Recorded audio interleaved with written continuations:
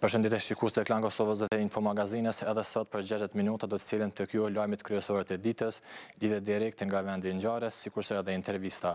Ku sot i ftuar është nënkryetari i Kuvendit të Kosovës, zoti Xhavit Haliti. Por fillimisht ju ftoj që të ndiqni titujt kryesor të këtij edicioni. Kriju Akademisë së Shkencave të Kosovës, i cili është njëherës edhe kryetari i Komisionit për Matjen e Territorit të Kosovës, ka thënë se ata që janë kundër demarkacionit janë ignorant dhe mediokër.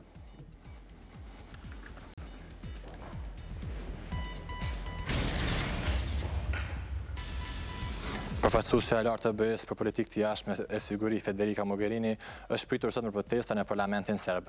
Gjatë kohës kur ajo doli në foltore, radikalet serb nxorën pankarta dhe brohëritën në përpjekje për të ndalur fjalimin e saj. Është liruar nga arresti deputeti Angaralla Televizës dhe vendosje Donika Kadaj Bujupi. Ajo u ndalua sot para dite në kufi me Maqedoninë.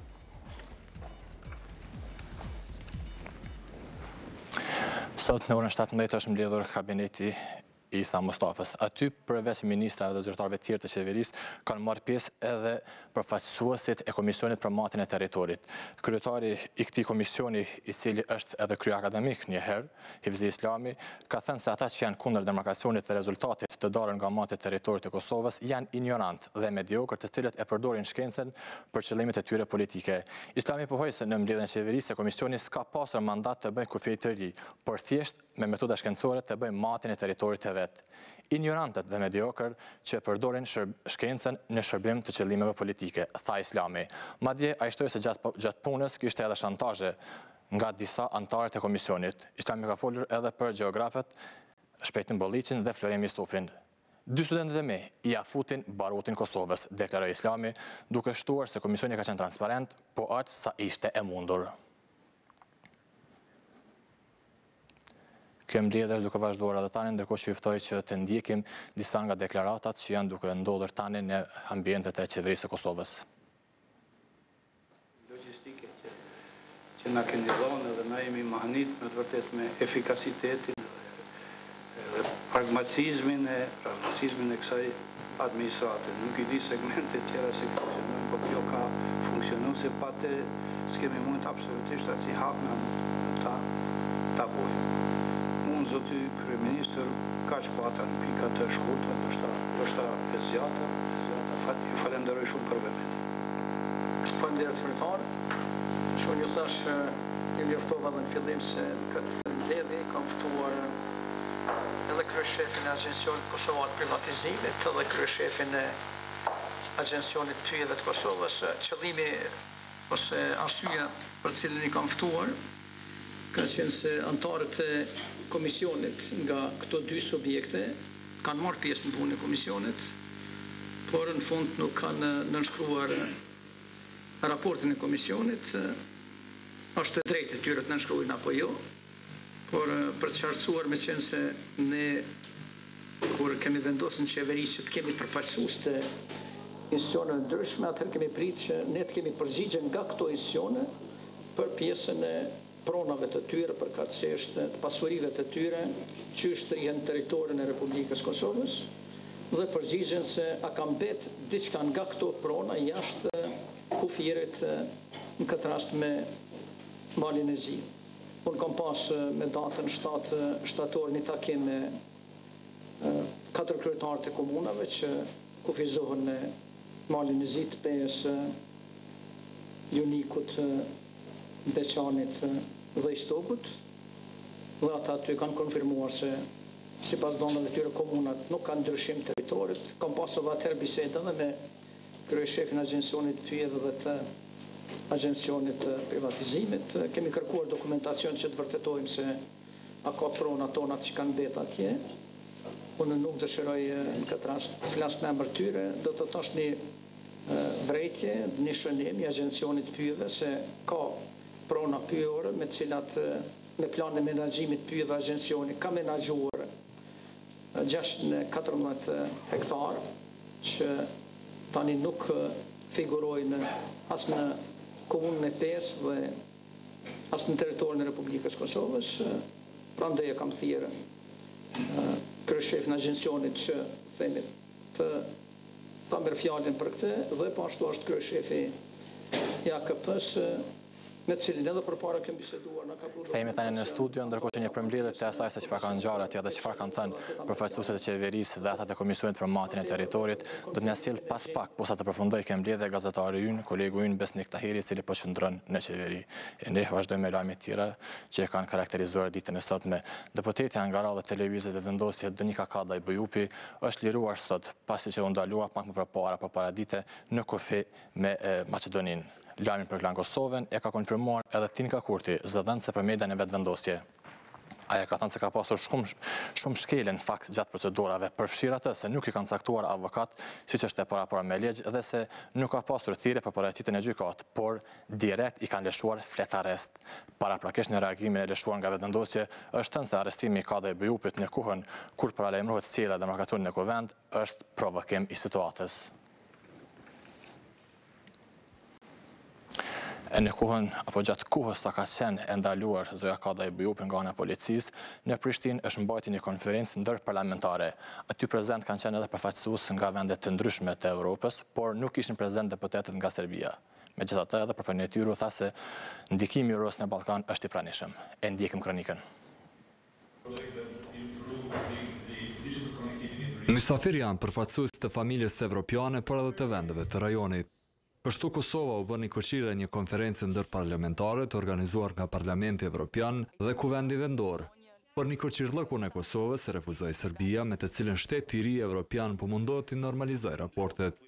E kjo për organizatorin vendor është përkeqardhje. Nuk kemi arritur që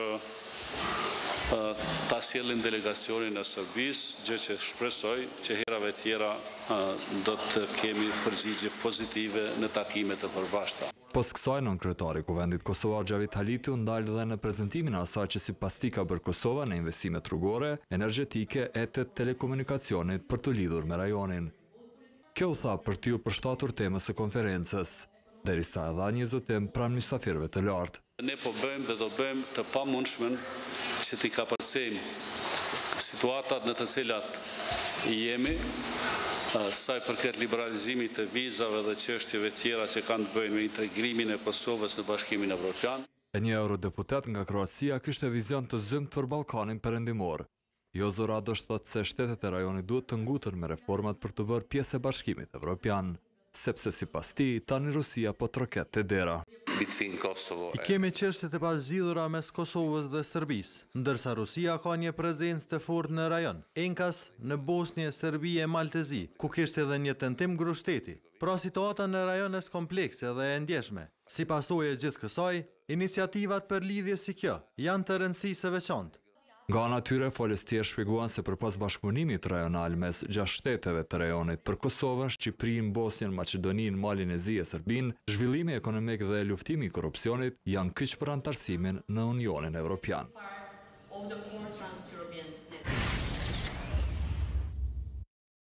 Ministri i Punës së Brendshme të Kosovës, Skënder Hyseni, foli sot për telashet e antarësimit të Kosovës në Interpol, çka e ka vështirësuar zhvlerësimin e fletarësisë ndërkombëtare të Serbisë për qytetarët e saj, në këtë rast edhe për Haradinajn. Ai ka thënë se vonesa e antarësimit të Kosovës në Interpol po pengohet nga aplikimi i Palestinës. Këto komente Hyseni tha në fol hapur të organizuar nga Lëvizja Fol, ku ka theksuar se kështu se kushtetuta e Interpoli e obligon organizatën që të procedojë kërkesat e shteteve anëtare.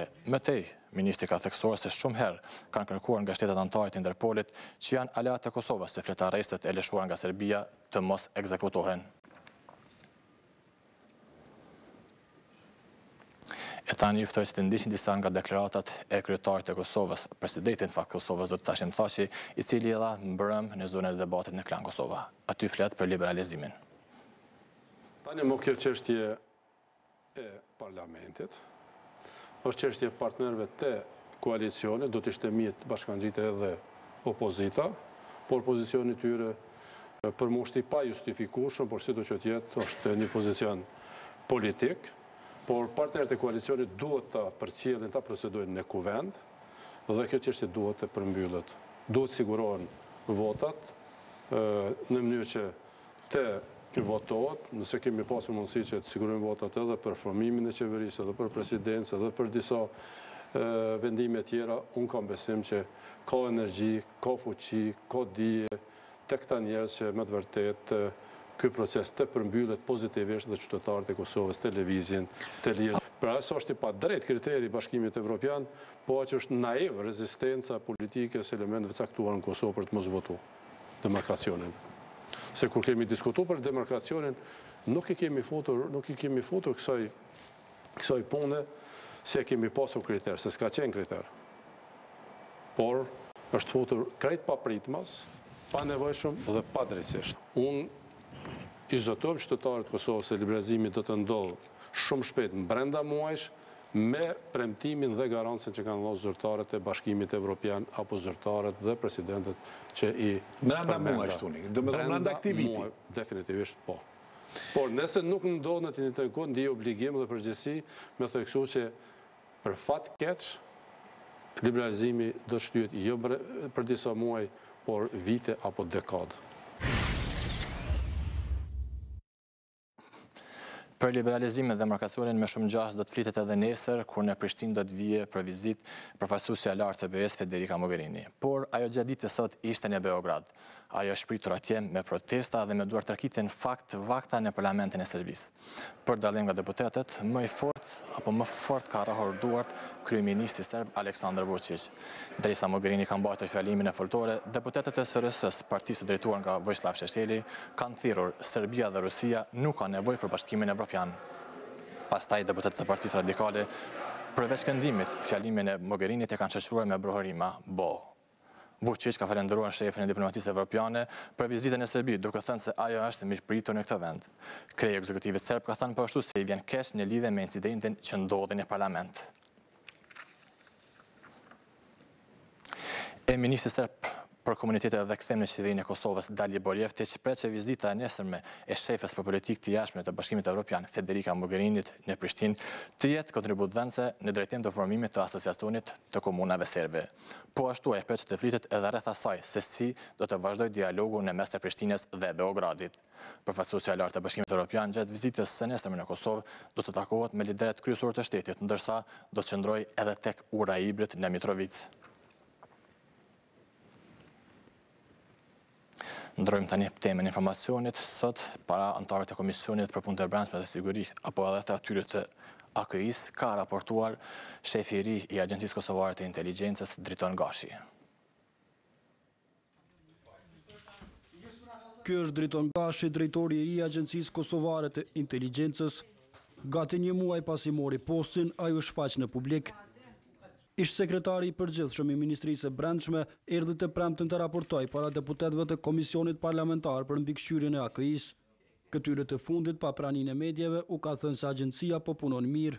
Pos kësaj, Gashi ka njoftuar parlamentarët se mori një vendim të rëndësishëm, i cili u transmetua nga kryetari i komisionit. Ai qysh në javën e parë ku ka ardhur, e ka aktivizuar, ka marrë një vendim, se ka hudhat vendimin e mëhershëm për pezullimin e punës, tash Departamenti i Sigurisë deri në krijimin e agjencionit 3, siç po parashifet në ligjin e ri, ai do të punon siç ka punuar deri më tash. Pavarësisht raportimeve se ndaj Driton Gashit pati një akt akuzë e cila në mungesë të provave është shfuqizuar, u tha se shefi i ri i AKI-s është i denjë për të mbajtur këtë pozitë.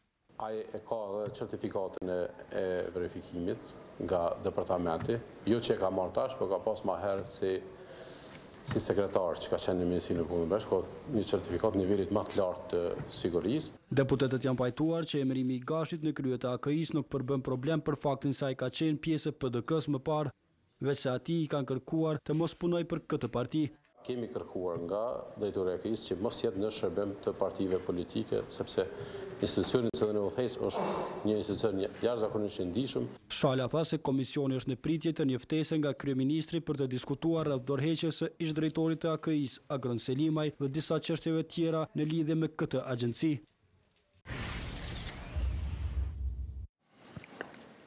Rusia ka akuzuar NATO-n BE-n dhe Shqipërinë për përpjekje të imponimit të qeverisë pro-shqiptare në Maqedoni. Shtetë ky që është përfshirë në krizë politike pas zgjedhjeve të mbajtura në muajin dhjetor të vitit të kaluar. Presidenti i Maqedonisë, Gjorgj Ivanov, ka refuzuar të mandatojë liderin socialist demokrat Zoran Zaev për të formuar qeverinë e re për shkak të marrëveshjes së tij me partitë shqiptare në Maqedoni. Me bashkëpunim aktiv të zyrtarëve të BE-s dhe të NATO-s, një platformë shqiptare e krijuar në Tiranë në zyrën e kryeministit, po u imponohet maqedonasëve, thuhet në kumtesën e djeshme të Ministrisë së Jashtme të Rusisë, raporton agjencia Reuters. Në deklaratën e Moskës po ashtu, Kosova akuzohet se po përzihet në punët e Maqedonisë dhe se perëndimi po dëshiron që në qeveri ta sjellë opozitën që ka psuar disfat. E një person është vrarë mbrëm në lagjen Pinjeshtit në Ulqin. Viktima është bële 53 vjeç shtetas i Zvicrës, por me prejardhën nga Kosova. Policia ka arrestuar shtetasin e Malitezisë Sava Gjurišić, si autori i vrasjes së 53 vjeçarit. Motivet e këtij krimi ende nuk dihen. E një fëmijë moshës 3 vjeçare ka humbur jetën në Prizren, pasi një automjet i ndaluar ka lëvizur duke goditur fëmijën dhe një person tjetër i cili ka marrë lëndime trupore. Sipas policisë, rasti ka ndodhur dje rreth orës 16:30, ku një shofer e kishte ndaluar automjetin në rrugën Julvari Boba dhe kishte dalë pa u siguruar se automjeti nuk do të lëvizte vet. Derisa shoferi i pakujdesshëm po bisedonte me një qytetar, vetura ka lëvizur prapa dhe e ka goditur fëmijën. Ai më pas është dërguar në spitalin rajonal, mirë po nuk e ka përballuar plagët. E shoferi i pakujdesshëm është arrestuar. Tani një lajm i cili flet për antarësimin e doganës së Kosovës në organizatën botërore të doganave. Një lajm i mirë i erdhi Kosovës të premten. Fjala është për antarësimin në organizatën botërore të doganave me seli në Bruksel. E kjo u vlerësua lart nga kryeministri Isa Mustafa, i cili tha se një lajm i tillë është i rëndësishëm, paç sa ishte antarësimi në Bankën Botërore dhe Fondin Monetar Ndërkombëtar. Mrafshën e jashtëm dhe të brendshëm antarësimi i Republikës Kosovës në këtë organizatë e mundson që dogana e Kosovës të merr pjesë si antar me drejta të plota. Antarësimin konventa dhe instrumente tjera ndërkombëtare. Ai më tej shpjegoi ndihmën që i sjell Kosovës antarësimi në këtë organizatë. Ndihmon në tregtinë me shtetet e tjera, asiston në shkëmbimin e informatave dhe përvojave, përforcon sigurinë kufitare, përmirëson dhe ndihmon tregtinë e jashtme të Kosovës, lufton piraterinë, ekonominë jo formale, ndihmon në forcimin e kapaciteteve doganore, luftimin e terrorizmit dhe shumë përfitimeve tjera. E për të arritur deri te ky antarësim, kreu i Ministrisë së Punëve të Jashtme Enver Hoxhaj po thotë se nuk qe rrugë lehtë. Qëllimi jonë është që ta ndjekim një politikë të jashtme, e cila i përmbush nevojat e mbrëmshme, kërkesat e mbrëmshme dhe zhvillimi ekonomik, përmirësimi i raporteve tregtare mes Republikës Kosovës me vende të tjera, si dhe rolin që mund ta ketë një antarësim i tillë në parandalimin e fenomeneve si terrorizmi, ekonominë jo formale. Hoxhaj ka falenderuar Belgjikën dhe shumë shtete të cilat kanë luajtur një rol vendimtar që Kosova të bëhet pjesë e kësaj organizate. Organizata botërore e doganave është themeluar në vitin 1952 dhe përbëhet nga 181 administrata doganore. Estati Instituti Demokratik i Kosovës ka publikuar të gjeturat nga mekanizmi i matjes e transparencës transparometri komunal për 11 komunat të Kosovës. Niveli i transparencës është shmatur bazuar në 4 shtylla vlerësuese, si transparenca në zyrën e kryetarit ose kryetares, kuvendin komunal, financat komunale, si dhe transparenca në konsultim me publikun për komunën e Prishtinës, Gjakovës, Gjelanit, Deçanit dhe Graçanicës për vitin 2016, si dhe për komunat e rajonit të Prizrenit për 6 mujorin e 2 të vitit 2016. Ky do i njoftoi se sa i përket 5 komunave, Prishtina, Gjakova, Gjelani, Deçanit dhe Graçanica, del se komuna Gjakovës ka qenë komuna më transparente. Pastaj radhitën komuna e Prishtinës, komuna e Gjelanit, ajo e Deçanit, si dhe komuna e Graçanicës. Ky do i ka vlerësuar po ashtu edhe transparencën e financave komunale dhe transparencën e konsultimeve me publikun, ku në listë prin sërish Gjakova. Pas ti informacioni juftoj që të ndisht një pak marketinge, me pas do të kthehemi sërish në studio këtu, ku mysafirimi do të jetë në kryetari i Kuvendit të Kosovës dhe antari i kryesisë së PDK-s Dr. Xhavit Haliti.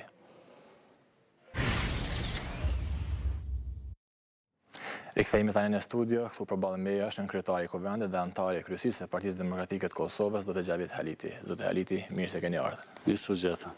Kemi më folur me juve për këtë konferencë ndërparlamentare që keni organizuar sot bashkë me Parlamentin Evropian, por fillimisht do të ja kaloj linjën kolegut tim, Besnik Tahirit, i cili është në ambientet e qeverisë, ku atje deri më tani ka qenë duke mbajtur një konferencë nga ana e zyrtarëve të qeverisë dhe zyrtarëve të Komisionit për Mbatin e Territorit. Besnik, nëse po më dëgjon, na thuaj, ka mbaruar mbledhja e qeverisë apo ajo konferenca që ishte deri më tani dhe cilat janë më të reja, çfarë vendimi apo çfarë konstatimi doli nga ajo?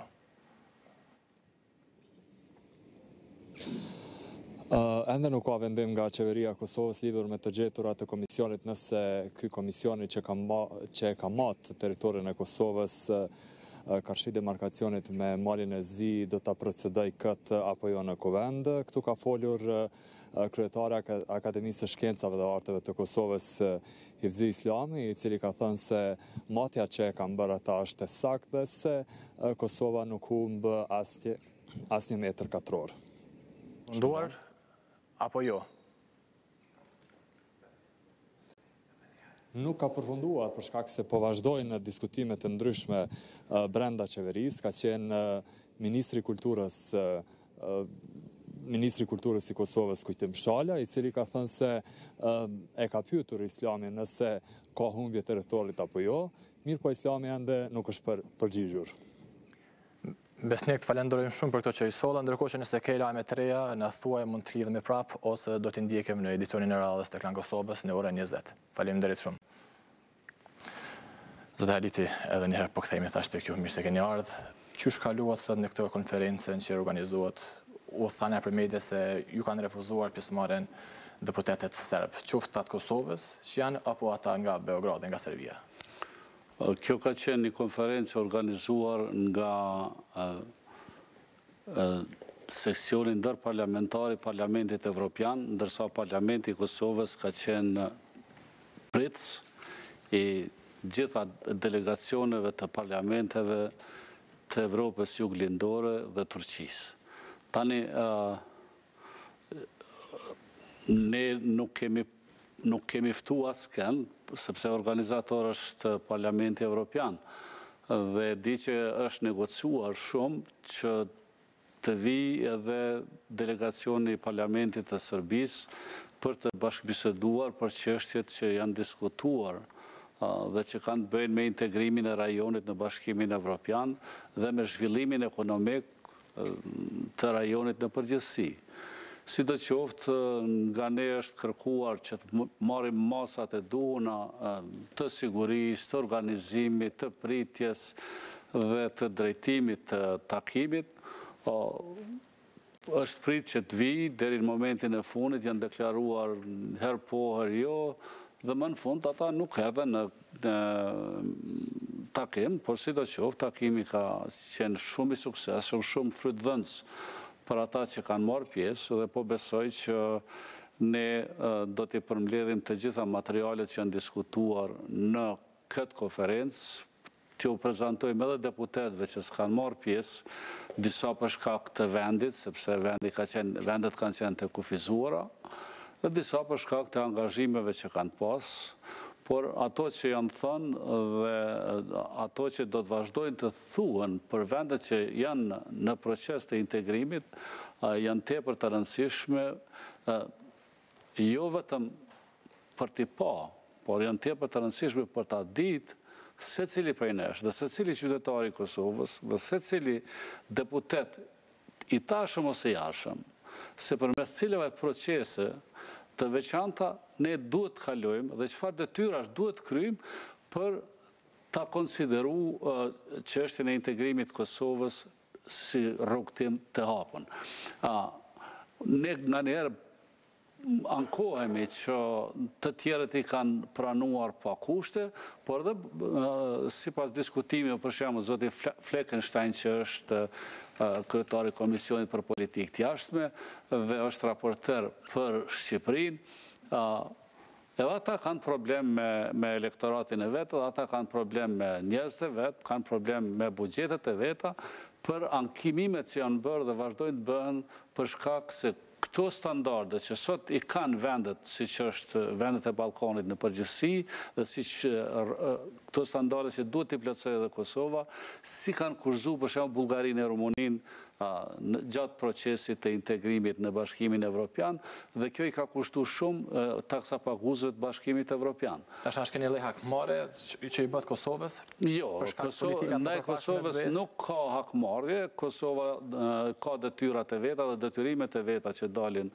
nga rrugtimi i saj, po mbi të gjitha Kosova e ka një problem shumë të madh, nuk është problem i vogël, ka 5 shtete që se kanë njohur pavarësinë e Kosovës nga Bashkimi Evropian, dhe ky duhet të jetë përkushtim i madh i qeverisë, institucioneve në përgjithësi, i diplomacisë parlamentare, i diplomacisë shtetërore, dhe i miqve tanë që këto shtete të na pranojnë.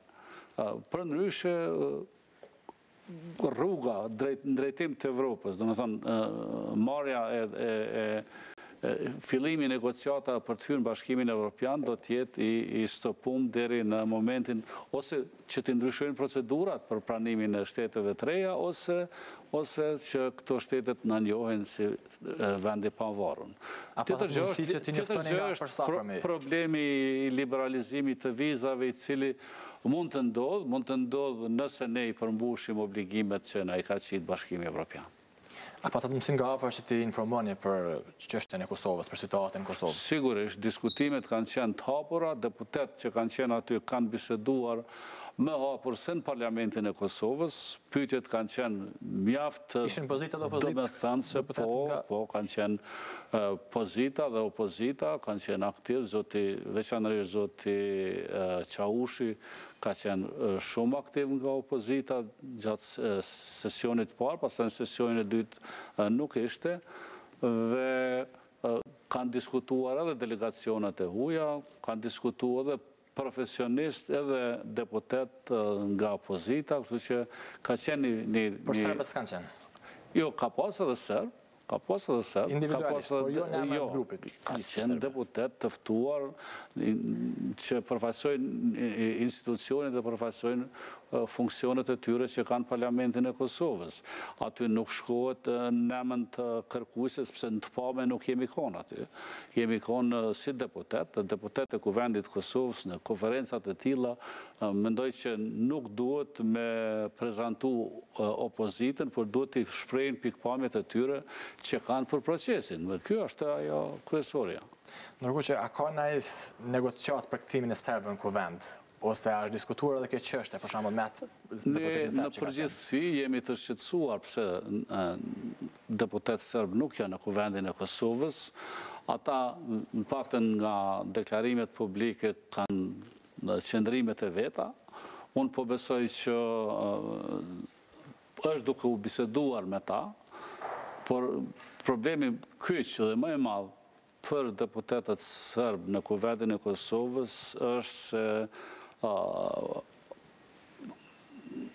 institucionet e Serbisë, duke përfshi këtu, do të thoja qeverinë e Serbisë, po përzihen në punët e brendshme të Kosovës përmes tyre dhe ata nga një herë të krijohet përshtypja që janë të deleguar për ta realizu politikën e qeverisë serbe dhe jo deputet të Kuvendit Kosovës.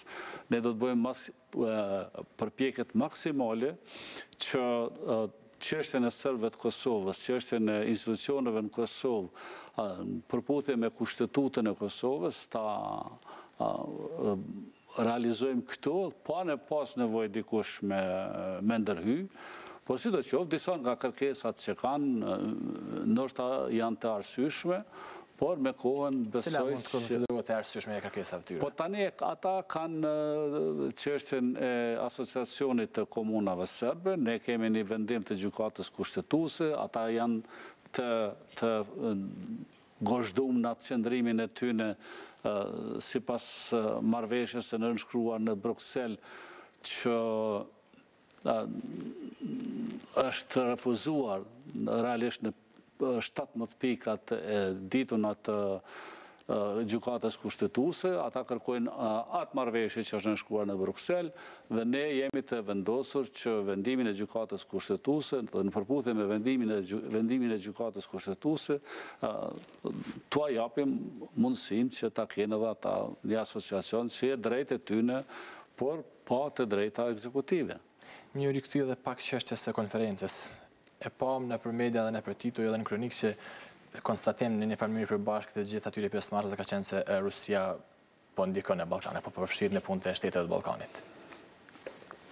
Unë kam thënë para dikun 4-5 muajsh po në këtë studio që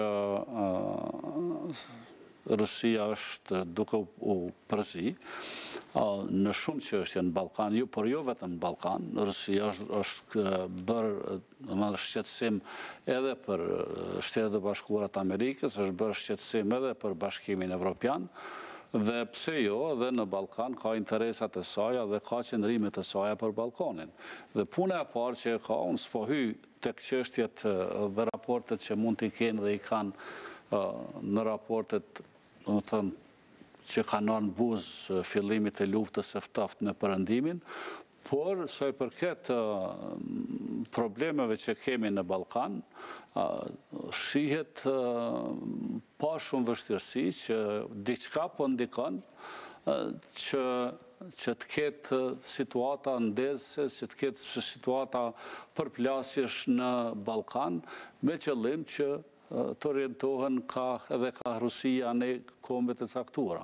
Po mbi gjitha, ju e dini që ka një rezolutë të Bashkimit Evropian lidhur me angazhimet të Rusisë edhe në kontrollin e medjave në Ballkan dhe në Evropë, dhe nga njëherë krijohet përshtypja që është diçka po lëviz këtë drejtim, ndoshta edhe në Kosovë, edhe në Shqipëri dhe edhe në Maqedoni. Prandaj do të thoja që implikimi dhe akuzat që të mijat janë kuturu mi bazën e informacioneve që vinë nga Brukseli, më thonë mi bazën e rezolutës që është nxjerrë atje, por kuptohet që ne kemi një gazetari dhe kemi gazetarë të mirë, të mirë të informuar, por problemi është që një pjesë e madhe e medjave financohet nga fonde të cilat ndoshta shumë herë nuk janë edhe transparente, dhe për këtë mendoj që duhet jemi të kujdesshëm. Po flisni për Kosovë. Edhe për Kosovë, edhe në Shqipëri, edhe në Maqedoni.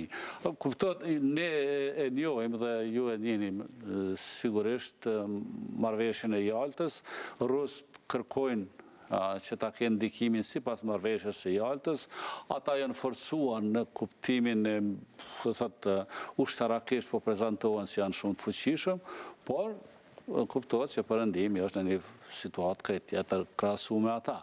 Mirë, po kur e krahason situatën që u kriju edhe në Evropë, edhe në raportet Evropë, SBA, Evropë, Rusi, përpjekje ose tendenca e shteteve të veçanta të Bashkimit Evropian për të shkput nga Bashkimi Evropian dhe për të njekër rrugën e Britanisë Madhe, prap janë shqetësuese për Bashkimin Evropian.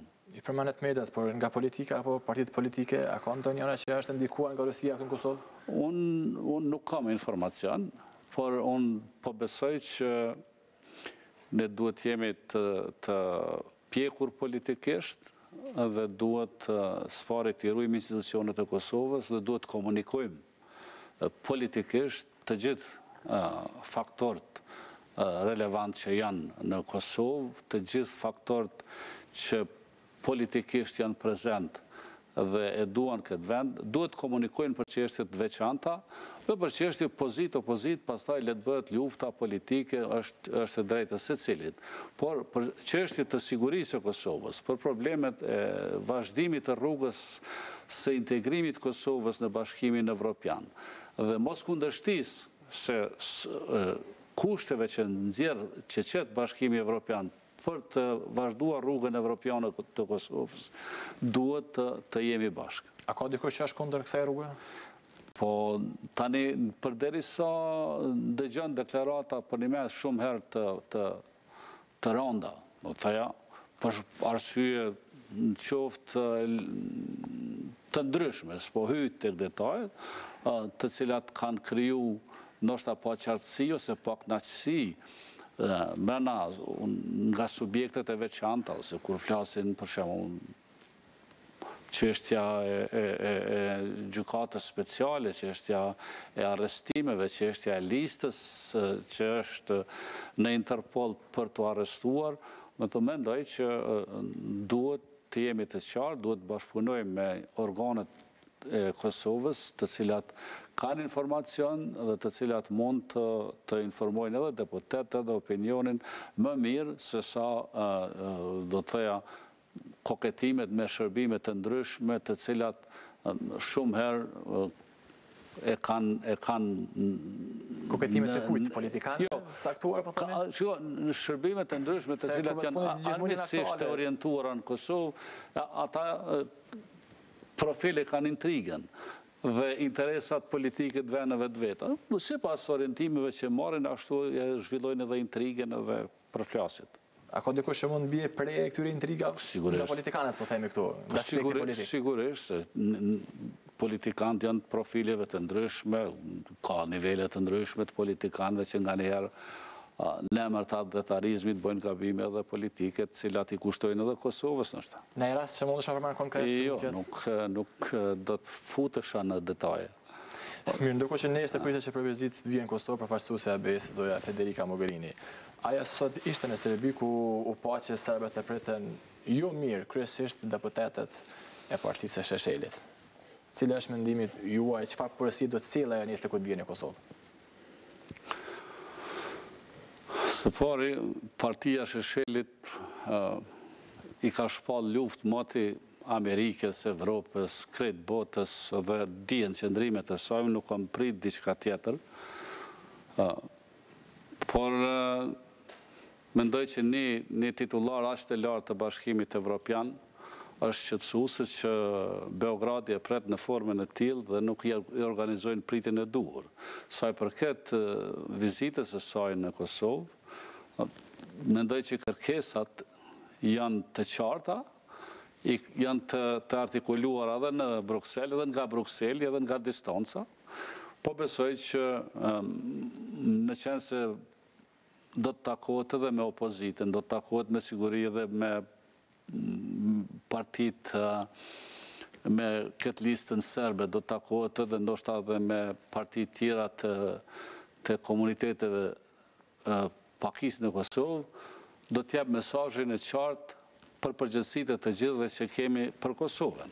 Dhe nërsa për partitë e shumicës, në këtë rast shqiptare në Kosovë, ka, mendoj që një porosi e cila është demarkacioni dhe asociacioni i komunave dhe lufta kundër krimit të organizuar dhe korupcionit nivelet larta. Këto janë qëndrime publike të Bashkimit Evropian dhe ata nuk tërhiqen as pse dikush nuk ka dëshirë ose nuk i pëlqen.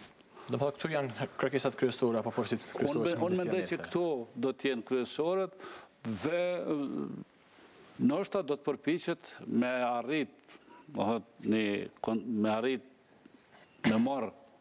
marr një miratim, do të thoya, konsensual, sa i përket çështjes së demarkacionit dhe çështjes asociacionit. Apo sukses vizita e saj në këtë temë, do themi, për demarkacionin. Aktualisht unë jam skeptik që mund të ketë efekt, me qenë se kjo puna e demarkacionit është bërë histori në veti, por nëse gjendet një konsenzus, nëse ka një konsenzus të përgjithshëm, dhe kjo unë e konsideroj si vizit qëllim mirë dhe me mesazh jo vetëm për neve në Kosovë, po me qenë se ka vizitu edhe vendet e tjera të rajonit, do të vinë në Kosovë, do të shkojnë në Shqipëri, unë mendoj që është një mesazh për gjithë neve, si rajon, që duam të hyjmë në Evropë, dhe mesazhet ndoshta ka diçka që publikisht nuk mund të thuhet dhe s'kan me thonë as qeveritarët, as ata që i takojnë, por kjo është thelbi i hapjes rrugës së kosovarëve për të udhëtuar për të pas liberalizimin e vizave. A mund të bëhet tani për tani demarkacioni? A mund të kalohet, apo është çështje opozita thotë që është e vdekur? Unë jam deklaruar edhe sot, opozita mund të thotë që është çështje e vdekur, por opozita duhet të jetë në nivelin e detyrës, do të thoja, dhe me qenë në nivelin e detyrës, do të thotë të jesh kontrolluesi pushtetin këtë rast. Unë nuk e di dhe se s'jam profesionalist i asaj çështje, por mendoj që ka rrugëzidhje që mund të gjendet, po shpresoj dhe po besoj, me Bashkimin Evropian, që të mos i meten patatet e nxehta asnjë në spol dhe mos të ketë në mesin tonë as tradhtar të përjetshëm dhe as patriot profesionist të përjetshëm. A friksoni tani ju se nëse votoni demarkacionin mund të merrni epitetin e tradhtarit? Po, unë nuk e besoj që mund ta merr dikush epitetin e tradhtarit, sepse procesi i pavarësimit të Kosovës është bërë pikërisht përmes atyne që mund të quhen tradhtar në këtë rast, por sidoqoftë unë mendoj që rruga më e mirë për ta zgjidhur këtë problem është tani marrëveshja me ndërmjetësim të Bashkimit Evropian mes Malit Zi dhe Kosovës, që gjendjen faktike tani ta lëm kështu siç është, të pauzoj dhe të bëhet një marrëveshje e përbashkët, që çështja shkojë në gjykatën e arbitrazhit dhe kjo pastaj kur e merr vendimin, atëherë ta njohin të dyja palët. Duhet me nënshkru të dyja palët që e njohin vendimin e gjykatës arbitrare dhe pastaj mendoj që edhe Malit Zi lehtësohen shumë çështje, edhe neve si Kosovë na lehtësohet ajo që po na bren të gjithëve. Unë po dëgjoj gjithçka në rreth kësaj teme. Mirë po, tani nuk është problemi vetëm i deputetëve, nuk është problemi vetëm i pozitës edhe i opozitës, po është problemi i një pjesët e qytetarëve të cilët nuk janë pak në pejë, në deqan, në stok, të cilët janë kundër kësaj. Unë nuk e di. Unë e besoj që ata që i kanë pronat e tyne dhe që kanë kullosat e tyne dhe që i kanë përdorur gjithmonë, kanë ndoshta pretendime më shumë se që ju takon. Ne e dim që njerëzit tonë, s'është kohë e lartë që kanë luftuar edhe në Sanxhak dhe në Novi Pazar, që kanë luftuar edhe për viset shqiptare në Maltezi, por gjendja faktike është që as Plava, as Gusia, as Ulqini, as Tivaris janë më toka që janë brenda kufive të Shqipërisë, edhe pse jetojnë shqiptarët atje. Edhe pjesa e shqiptare, do të thoja, tjetër në Maltezi, në krahun tjetër, qoftë në Rugov, tokat, qoftë Kënej, në Rëzhaj, Tutin dhe Novi Pazar, historia është krejt tjetër, po realiteti tani është ndryshe, duhet pas parasysh këto çështje dhe duhet pas parasysh që ne duhet punojmë fort për normalizimin maksimal të mundshëm të raporteve me Malin e Zi dhe duhet b'i dhënë mbështetje të fuqishme integrimit të Malit Zi edhe në Bashkimin Evropian, po edhe në NATO. Haliti, mbrëm do t'i tha që ka thënë se demarkacioni duhet vijet sa më shpejt në Kovende, se është çështja e partnerëve të koalicionit, ata i kanë votë të duhet të procedojnë dhe ta miratojnë. Zoti tha që është presidenti i Kosovës dhe ai nuk mund të procedoj personalisht, por nëse qeveria sjell në parlament, ne si parlament, si kryesi e parlamentit e kemi për detyrë që ta fusim në renditës. A do t'jenë votat? Apo s'do t'jenë, është një problem krejt tjetër, unë mendoj që nuk janë. Ju personalisht a keni ndruar mendje apo ju jeni për? Jo, unë s'kam ndruar mendje kur. Unë e kam mendimin tem, e din kolegët e Partisë Demokratike, e din njerëzit e mi, Dhe nuk e kam nërmend që ta bëj publike votën time, por unë po them që si vëzhgues i situatës, unë po besoj unë po kam frikë që ardhja e demarkacionit prap në Parlamentin e Kosovës do të sjellë situata të reja, polarizime të reja, ndoshta me mënyrat të reja të veprimit të opozitës dhe nuk do të dëshoja më që të kemi... A keni informacione për këtë që mund të ketë tensionim? Jo, unë kam nuhatje të tillë dhe po frigohem që mund të kemi përplasje dhe mund të ketë situata që nuk janë të mira për Kosovën. Ne duhet të kontribuojmë stabilitetit politik dhe të kontribuojmë qetësisë në Kosovë para se të kujdesemi për problemet tona të jashtme. E ke puna që po bën komisioni tani për matën e territorit edhe konferenca apo mblidhja që e tani qeverisë?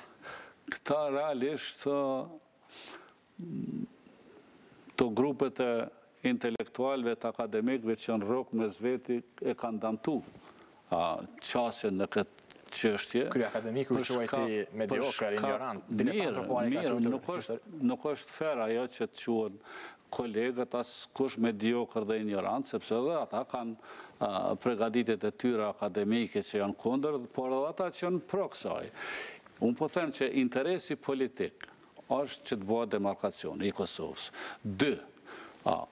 Kufiri nuk mundet me qenë aty ku dëshiroj unë edhe ti, por kufini duhet me qenë aty ku në pikat ku është njohur pavarësia e Kosovës sipas pakos së atisarit. Që tani është? Nuk e di ku është unë po them nuk jam profesionist.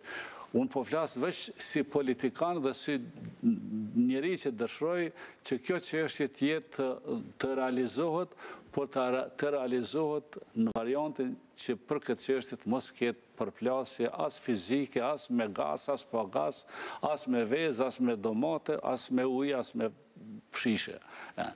Dhe aq më keq, larg qoftë, me ndodhë diçka nga qytetarë të cilët vërtet janë të frustruar nga kjo situatë e krijuar. Ne bisedum deri tash edhe për çështjet ruse, po e zëm që nuk janë ata.